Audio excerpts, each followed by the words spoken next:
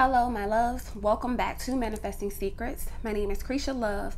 I am a manifestation coach here to help you get rid of your limiting beliefs so that you will have the life that you deserve. If you are new here, go ahead and hit the subscribe button and ring the bell notification so that you will be alerted when I upload more videos like these. I also offer one-on-one coaching. If you would like to turn it up a notch, email me right now at lovelysecret90@gmail.com. Also, check out my Facebook group. I'll leave everything in the link below. All right, so we are going to talk about how to control your thoughts. All right, since all of this shit revolves around our thoughts, our manifestation revolves around our thoughts, getting our specific person revolves around our thoughts. And if that is the thing that is keeping you from getting your specific person, then that's what we need to talk about today. So right now, you know what time it is. I need for you to enter into the boss the fuck up zone where we are not playing no games. We are going to come straight forward. We're going to go head first with our thoughts. We're going to make sure that we have our thoughts in check so that we will get what we want, period. All right, so now, so like I said, so there is scientific fact that your thoughts create. You heard it all before. Your thoughts become things. This is how you manifest your specific person. This is how you get the dream job. This is how you get the weight loss. This is how you get everything. Everything in this whole world revolves around our thoughts. You know, like I said in my latest video, that if you look around you right now, take a moment and look around you, you see every fucking thing started from your thoughts. All right, so that is the magic, that is the power. This is how we get what the fuck we want. All right, so now that we know that, we got that down, you wrote it down. All right, let's move on. So how do we control our thoughts? What does that look like? How do we, keep the negative thoughts out, and keep them from manifesting and showing up some shit that we don't want, So that's what we're going to talk about today. So this is how I do it, and hopefully it can help you. So let's just say, you going about your day, you chilling, you cooling it, you know what I'm saying?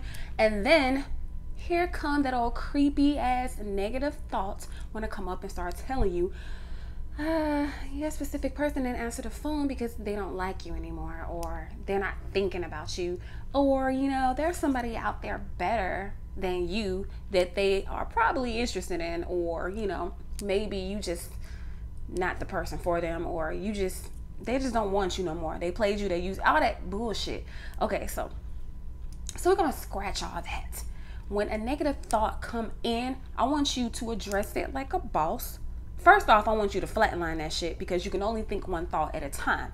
So why don't you replace it with a positive thought?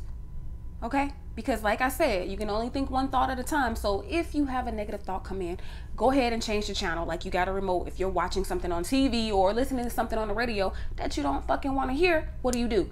Whoop, change that shit, right? So that's what you're going to do with your negative thoughts, like a boss. Okay, you're going to change it to a more positive thought, like, what? My specific person loves, they love me, they adore me, they want to be with me, I am their ending and their last, I'm their fucking beginning, we'll be together forever, type shit. That's what you want to start saying. I want you to start saying your shit like this.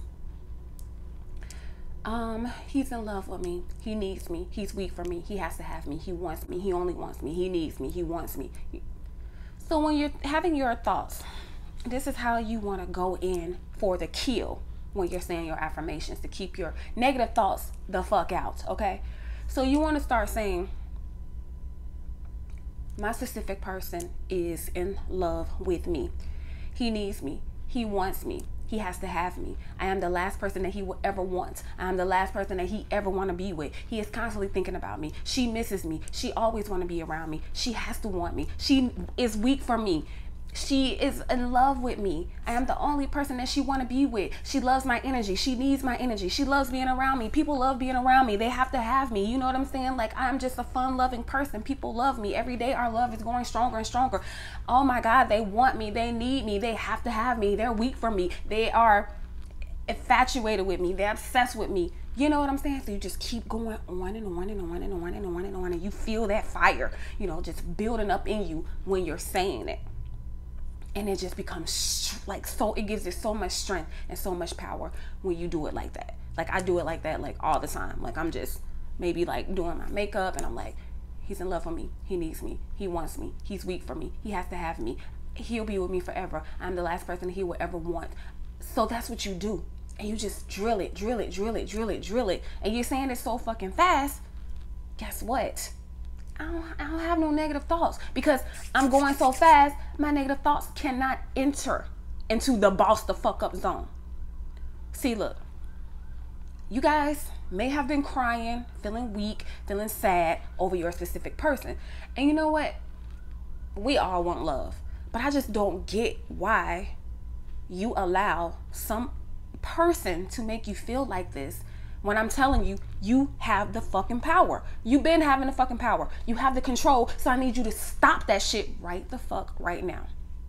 Do you hear me?